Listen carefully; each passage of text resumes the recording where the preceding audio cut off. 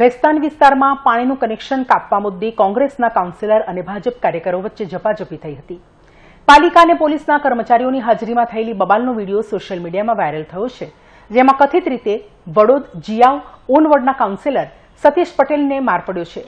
જો કે આ મુદ્દે તેમની સાથે વાત કરવાનો પ્રયત્ન કરવામાં આવતા તેમનો મોબાઈલ નંબર બંધ આવતો હતો.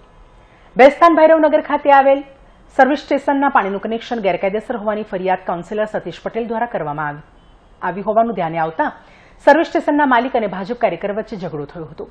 બાદમાં પાલિકાના અધિકારીઓને પણ ધમકી આપવામાં આવી હોવાનું કહેવાઈ રહ્યું છે. આ સમગ્ર બબાલ બાદ પાણીનું કનેક્શન કાપી નાખવામાં આવ્યું છે.